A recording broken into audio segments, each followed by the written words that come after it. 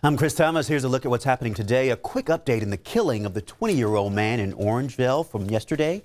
Sacramento County deputies arrested a 17-year-old. Deputies were called by neighbors for what they're calling a family disturbance. The 17-year-old suspect and the victim, who happened to be his sister's boyfriend, were fighting when the shooting happened. They are not releasing the suspect's name because he is a teen, and we still do not know the name of the victim. Another update now. This one is from something that happened in Elk Grove back in April. A man and his son were beaten up and robbed while they thought they were buying an iPhone on the marketplace OfferUp. Yesterday, Elk Grove police said they identified 5 suspects, 3 boys ages 15 to 17 and 2 18-year-olds. All of them are already in jail for other charges. They're now charged with robbery and battery. And the sand fire over in Yolo County is still burning, but the good news is it is now 98% contained. That means firefighters are sure 98% of the fire will not spread. The fire started near the town of Rumsey, about 45 minutes northwest of Woodland. Just under 3,000 acres have burned, which is just under half the size of Davis.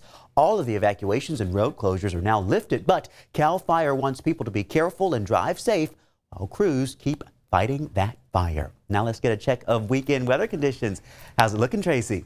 Well, you know what? Right now it's looking pretty nice. Take a look outside. This is coming in around 4 o'clock in the afternoon. Plenty of sunshine. People already dealing with that Friday traffic. And our forecast is going to be something worth talking about. We started out the work week with triple-digit highs.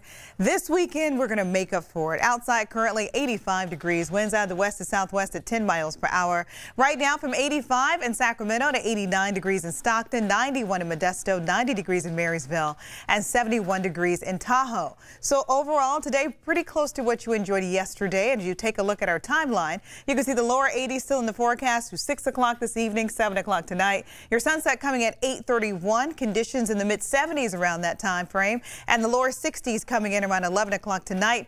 Overnight lows in the mid-50s with mostly clear conditions expected, and nice winds out of the south to southwest around 11 miles per hour. So we are still reaping the benefits of that much-needed Delta breeze. Yeah, here's a look at the 3-day forecast. So for tomorrow, afternoon high in the mid-80s. Take a look at the jump. Sunday 94. And Monday, we are back near triple-digit highs. So the weekend is going to be a nice break from the heat. But as soon as we turn the page into Monday and Tuesday, the heat is on yet again.